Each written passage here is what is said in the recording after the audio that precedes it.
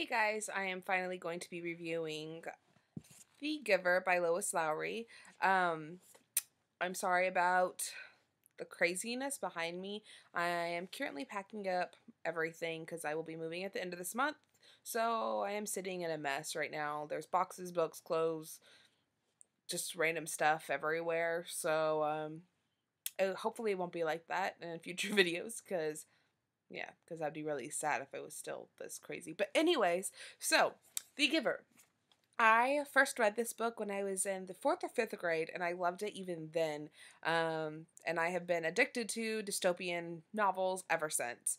The Giver is about this boy named Jonas, and he lives in this future that is supposed to be a utopian future, that there is no crime, there's no war, there's no greed, there's no hunger, everything is perfect, everybody has their place in life, but everything is assigned to them. There's no choices. There are, the good positive sides of that, but of course there are a lot of negatives.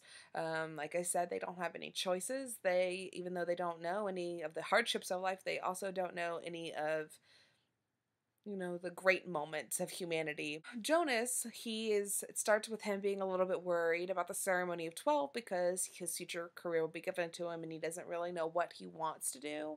And so he knows there's different jobs that he doesn't want to do, but he's kind of worried about what will be assigned to him. At the end of the ceremony, Jonas is called and he is given the career or the position of receiver of memories. He meets this older man who calls himself the Giver.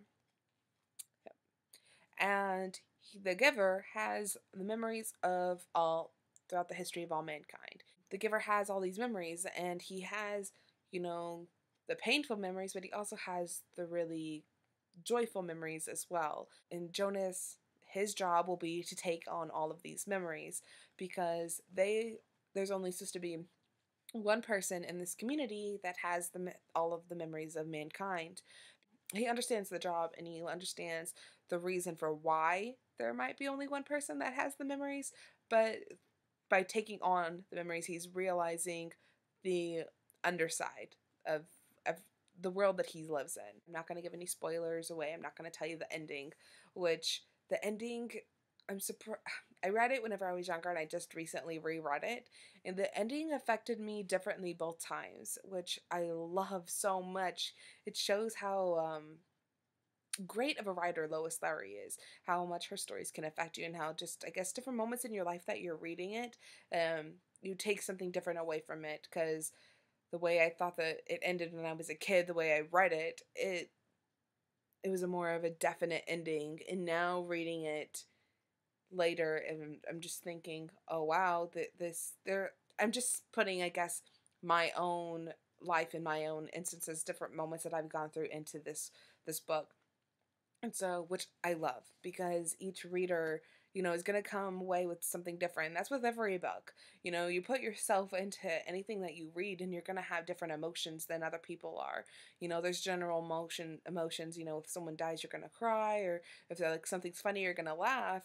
But, reading is more than just you reading off a page and just being like, oh, okay, ha, ha, ha, it's an interaction with the characters, with the author, with other people that you get to talk to the book about.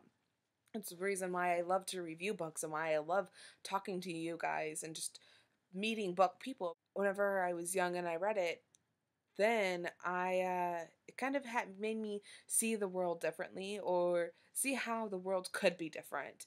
And it was a very strong book to read. And it still is. It's a fast read. It's only 170 something pages. You can read it in a day, maybe even a few hours if you're a fast reader. Jonas is this character that you feel for, that you root for, and you can't help but want to learn more about him. And the world building is amazing. It was always changing, which was perfect for this novel, because Jonas is constantly changing with the knowledge that he's learning. And so it's a very smart novel that I think kids should read, because it has them thinking about things differently. Or, you know, I love this book so much.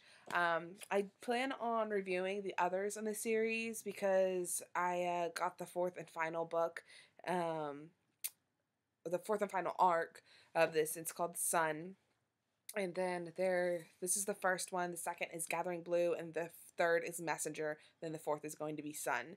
If you guys would like me to continue reviewing them, let me know and I will. If you would rather me review something else, I'll also do that as well. Sorry this review is all over this place. It's surprisingly hard to review this book for me because I do have such an attachment with it, but it is amazing. If you guys haven't read it, please do so. Let me know what you think. It is a really short read, and it's amazing. So good. And so, yes, I will talk to you guys later. Leave your comments below letting me know what books have really, affected you, because I want to give them a try. I want to see if, I have read any of the ones that you felt really strongly over. But yes, I guess I'll go back to packing. But all right, I'll talk to you guys later. Bye.